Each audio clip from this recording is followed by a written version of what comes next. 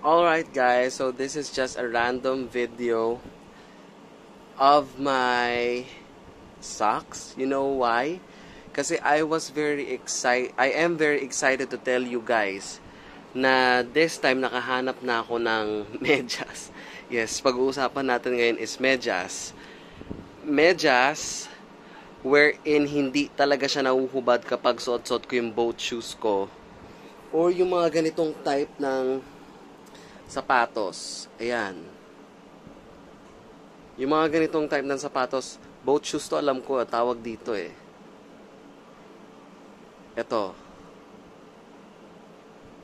Mocassins? Ayun ba yun? Mocassins ata. I'm not sure. Basta, tignan nyo naman. Basta itong sapatos na to. Ayan. Kasi, kung ba't ako na-excite? Kasi finally, I was able to find a solution kung paano ko mamemedyasan yung sapatos ko na yan.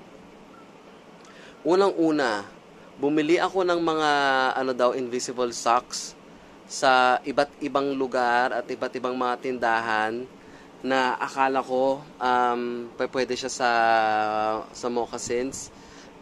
Basta doon sa sapatos na hindi ko alam kung ano tawag doon. Basta ayun, ang dami kong nabiling medyas. Teka lang, papakita ko sa inyo. Post ko muna. See, seriously, di ba, ang dami ko nabiling mga medyas sa ganyan kasi akala ko pwede siya sa mga ganong sapatos. Well, lahat ng gantong uri na try ko na, lahat ng ganyang uri na try ko na yan. Pero hindi sila talaga, it doesn't really work. And it's really uncomfortable, especially if this part of the ankle comes off and it goes under your foot. It is really uncomfortable.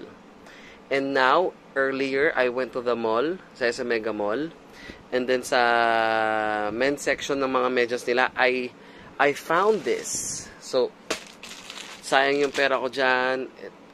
It will never work for this type of shoe. Where's my bag? Here's my bag. Nandito pa sa loob yun, alam ko. Ayan, itong medyas na to, ang dumi ng kwarto ko. Itong medyas na to, ito yung savior ko. I bought this for 299 pesos. Will not focus. I bought this for 299 pesos. So, 300 sa Burlington. But is it worth the price? Definitely yes. Kasi, I've been wearing my moccasins for a long time. And this is the first time that I found a pair of socks that really works. Ganito kasi siya. Yung medyas na to, sobrang nipis. Sobrang nipis niya, pero komportable siya. And it doesn't really slip off of your heel. Doesn't slip off of your heel. Why? Kasi parang meron siyang grip dito sa gilid. Hindi lang yon, talagang nag-hug siya dun sa foot ko. So, it's like wearing a shoe inside of my shoe. Tapos yung ilalim niya, nakakorte siya sa paa. So, hindi talaga siya nagsislip. Parang siyang maliit na sapatos. And naglakad ako sa mall na pagkatagal-tagal na ilang oras. Never siyang natanggal sa paa ko. And I was very happy to find this pair of socks. Sobrang nipis niya lang. Para siyang sapatos. And I'm very glad na naisip nila yung ganitong design kasi dapat ganito talaga ang mga binebenta nila para sa mga ganong sapatos. Okay?